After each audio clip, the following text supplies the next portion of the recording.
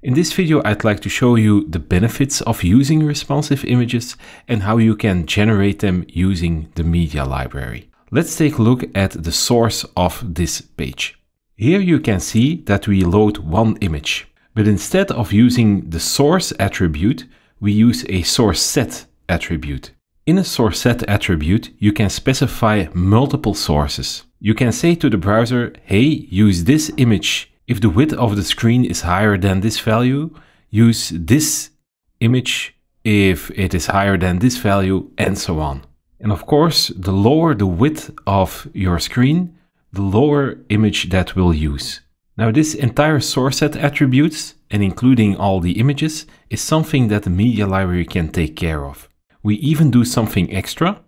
The media library inlines a blurred version of the image. Because this blurred version is totally inlined, it can be displayed immediately after the page has loaded. This is quite handy when you use a slow internet connection. You'll immediately see something before the actual image is loaded, and so you don't have any jumps in the layout of your page. Let's demonstrate this all. I'm going to throttle my network performance so you can see this all in action. So we are going to pretend that we're on a fast 3G connection, and let's refresh this page. Now you see the blurred version, and now the big one is downloaded. Let's also see the responsive images in action, and to do this I'm going to make my window a little bit smaller, and I'm going to refresh the page again.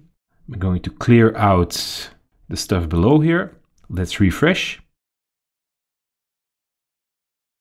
You can see the blurred version. And here you see that the browser now uses a lower resolution version of the image.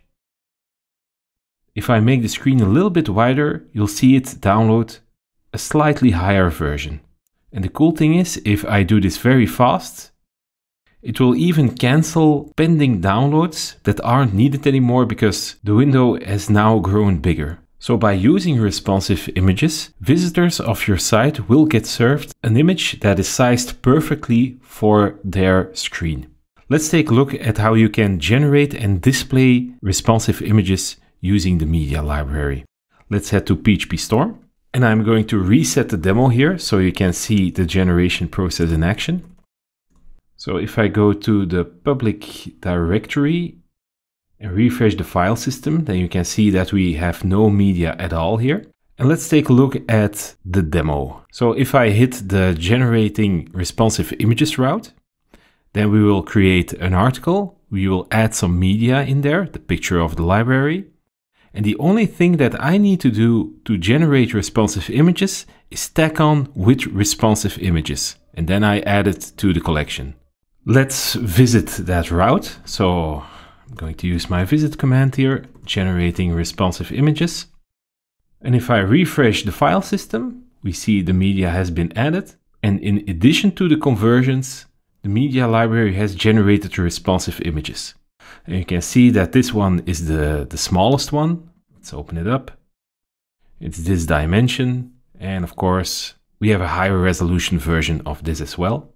And we use an algorithm here of which we predict that each version is about 15% less in size than the original one. So this one is 15% lower, this one is 15% lower, and so on. Of course, you can customize that algorithm a little bit. Look in the documentation for more information about this. Now that we have generated all those responsive images, let's take a look at how they can be displayed. Now the media library makes this very easy. So this is the route that we just viewed in the browser. So we'll just get the media of the latest created article, and then we'll pass the media to this view. And let's take a look at that view. The only thing you need to do is just output that media. And behind the scenes, because media is HTMLable, Blade can render this as HTML, and the media library takes care of filling the source set attribute. So getting started with responsive images is actually quite easy. You only need to tag on with responsive images and output the media. And with that done, you get all the behavior that I just showcased in the browser. There are a few customization options that I haven't mentioned. Head to the documentation to learn more about them.